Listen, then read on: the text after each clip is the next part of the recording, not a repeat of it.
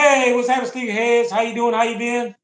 What's happening? What's happening? What's good? Hey, before we get this video started, go and hit that like button. You know what we're trying to do. That's right. That's right. So in this video, we got the Jordan updates and recaps. I'll go ahead and start off with the updates. So as you know, Nike been shock dropping a lot. We did have the Royal re-image shock drop. I did take an L on that. And today, the 25th of October, we did have the Jordan 11 Neapolitan. Did have a shock drop for those.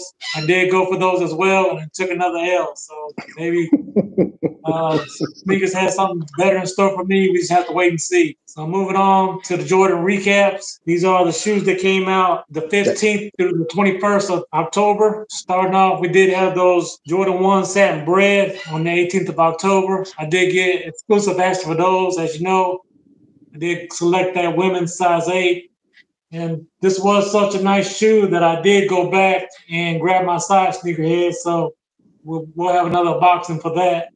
So I love these so much. They look really nice in hand. So I did go ahead and cop my size because my size was still available. One of the few sizes that were available, but mostly all the other size, smaller sizes did sell out. So if you haven't done so already, go ahead, my brother. Hey, so is this your first ones? Technically, it's not because I have copped ones before, but these may be the first ones, the first high tops I may be rocking on feet. Exactly. I do have some that I have collected, but I have yet to put them on. So hey, I'm converting them over, y'all. Hey, drop us a comment down below. Drop a comment down below because y'all know as much as he been thumbed down with ones. Now all of a sudden he get one to hit pair of his hands and he really loved his shoe. So drop us a comment down below. But hey, he's coming over. He's coming over. Coming over to the high side. That's right. That's I've been on that low life for a while. that budget life. Yes, sir. Yes, sir. So what we got next, my brother? Hey, we had those plaid Air Jordan 5 that came out for those babies, those baby kids, hey, shockingly, they all sold out. Hey, give them a round of applause for the babies, right? They all sold out. These shoes here, they did come out on the 20th, and asking price for those were $160. So, hey, job well done, Jordan Brand. Hey, we looked out for the babies for Christmas, and it was a good day for them. All sold out. What we got next, my brother? Yes, sir. So before we move on, I just want to make a comment. I did say that whoever designed those should get fired at Jordan Brand, but hey, I was wrong. Maybe they know what they're doing, right?